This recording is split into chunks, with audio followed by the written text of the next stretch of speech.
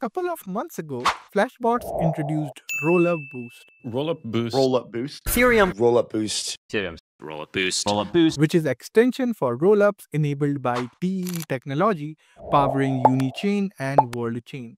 In this video, we will check out what exactly is that, how does it works, and why is this a game changer for Ethereum's Rollup-Centric roadmap. Hey everyone, Uttam here, DevRel engineer at Alchemy. Before discussing Rollup-Boost, a little bit of context here. 4 years ago, the Ethereum community took a bold move and decided to follow Ethereum's Rollup-Centric roadmap, which represents Ethereum's strategic shift towards scaling the network by embracing rollups as primary solutions. And with this vision, Ethereum becomes a more robust and secure settlement layer while most activities takes place on these rollups. There are a lot of benefits to the rollup-centric roadmap that we have achieved, like increased TPS, transaction cost has been reduced. We are seeing a lot of innovations in layer 2 ecosystem like alt-VMs, ZK adoptions, and innovations. But we are still struggling with censorship and decentralization. To provide fast inclusion guarantees to users, most rollups today utilize a centralized private mempool which only the sequencer can access. While that can benefit user experience, but it also reduces the transparency and centralizes the block building process around the sequencer. And most of the big rollups are still in stage 0 or 1. Rollup-Boost introduces the idea of rollup extension, which are modular components for upgrading rollup in performance, programmability, and decentralization.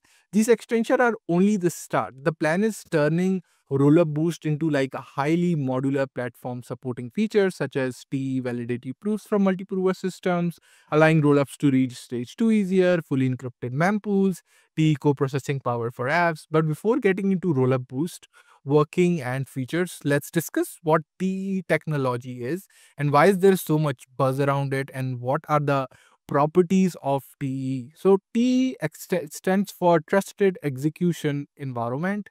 Think of TE as a secure, tamper-resistant black box where transaction can be executed while maintaining privacy and integrity. The cool thing is that computation can occur off-chain while retaining the characteristics, so lightning fast execution is the norm. A common example of how the biometrics data like fingerprints or facial recognition is processed on a mobile devices within a TE. It's a secure section within our hardware, such as the CPU, that operates independently from the rest of the system to safely process the sensitive data. T ensures that the trusted code can run securely even if the external environment is compromised. So T gives you like two really interesting guarantees. One is on integrity. So with a T, you can actually have a guarantee down to the hash of the code, what is being executed inside of our TE. You can verify that a certain program is running and you know exactly how this tree is going to handle your information or your code. This is an interesting property in the context of crypto. As an example, you can say the rollup is going to sequence your transaction in a certain way, or it's not going to share your transaction before it includes it on chain, right? And the second guarantee is privacy. So TE has a level of privacy even from the party that is operating the TE. So if you have the physical TE itself, you can't see inside of the TE and take the information outside it, right?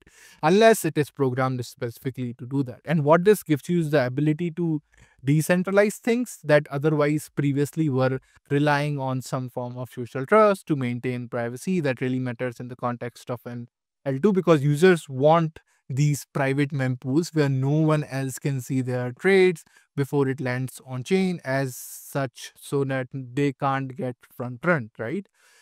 T do all of this with a minimal amount of performance overhead. Meanwhile, ZK proofs, as an example, or FHE are pretty slow. But by using this form of spatial hardware, you can get close to no performance overhead.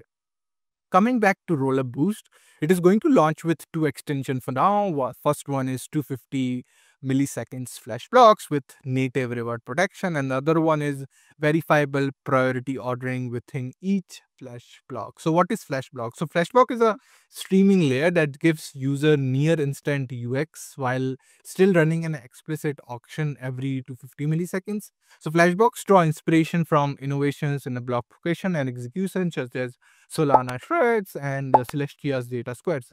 So it splits a single block into 4 parts, with each partial block being created every 250 milliseconds and sent to the sequencer. And the sequencer continuously downloads these partial blocks while simultaneously executing these transactions and provide users with early execution confirmations. These partial blocks are guaranteed to be included in the final proposed block by the sequencer. This process allows for faster state updates, reducing latency, improving user experience, and mitigating malicious MEV. Using T architecture, L2s can have 1 second block times, but gives transaction confirmations to end users a quarter of the time, which is 250 milliseconds, using pre-confirmations. Rollup-Boost verifiable ordering allows users to verify how their transactions are executing by leveraging the information security properties of the TE, which we just talked about, and the ability to credibly commit to any ordering rule also opens a new design space for ordering algorithms unavailable on Ethereum L1. And now getting into the architecture, in Ethereum, we have two clients. One is the consensus client and another one is the execution client.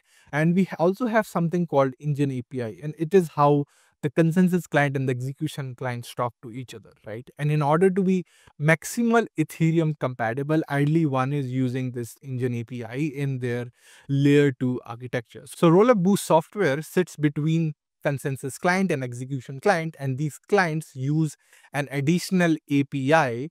There are stacks like OP stacks who use this architecture too. In the OP stack, the engine API is replicated, so it uses the exact same engine API calls as the Ethereum L1 client.